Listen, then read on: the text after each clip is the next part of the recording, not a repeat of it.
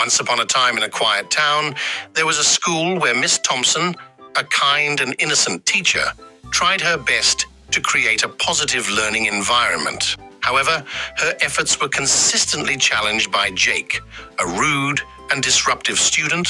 Jake seemed determined to disrupt the class with his sarcastic remarks and constant interruptions. Miss Thompson, always patient, tried to address his behavior with understanding, hoping to uncover the underlying issues causing his rudeness. Despite her efforts, Jake continued to test Miss Thompson's patience. One day, during a particularly challenging lesson, he went too far with his disrespectful comments. The class fell silent as Miss Thompson, holding back her frustration, calmly asked Jake to stay after class. In their one-on-one conversation, Miss Thompson discovered that Jake was dealing with personal struggles at home.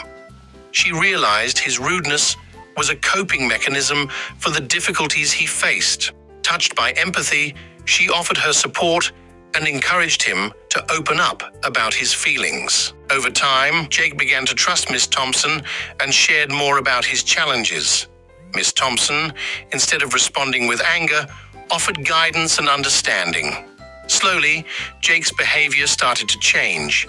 He became less disruptive in class and began to focus on his studies. The transformation didn't happen overnight, but Miss Thompson's unwavering patience and compassion had a profound impact on Jake.